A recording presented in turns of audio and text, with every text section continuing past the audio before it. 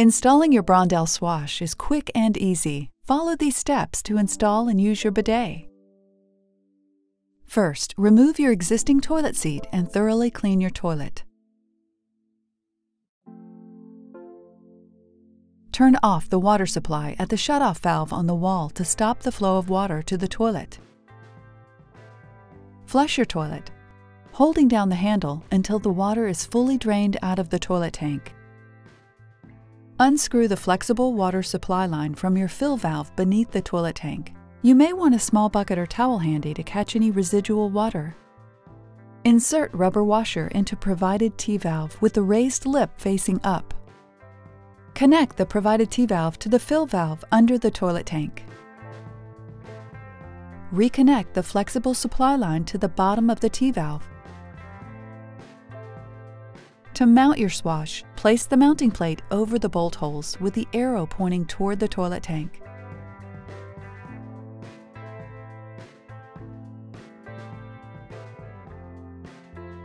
Place adjustable brackets inside the mounting plate and align with the toilet seat bolt holes in your toilet.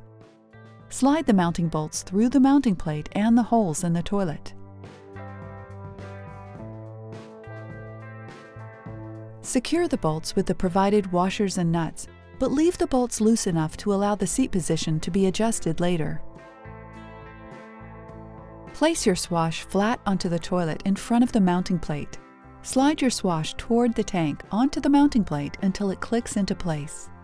To adjust the position of the seat, slide your seat forward or backwards for the best fit, and tighten the nuts under the toilet.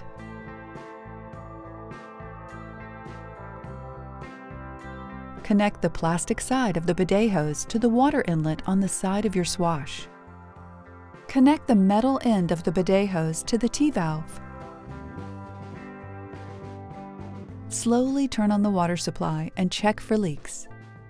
If there are no leaks, plug the swash into the nearest GFI outlet.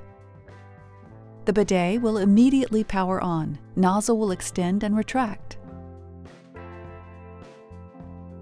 Sit on the seat to ensure skin-to-seat contact on the seat sensor to engage swash functionality.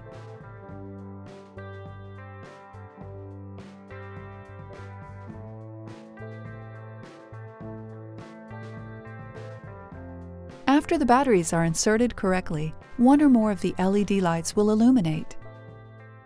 If you'd like a warm water wash, press the water temp button to the desired heat level. Allow the bidet some time to heat up the water to the desired temperature. Congratulations! Your swash installation is complete. Please refer to the owner's manual for instructions on how to properly operate and maintain your swash.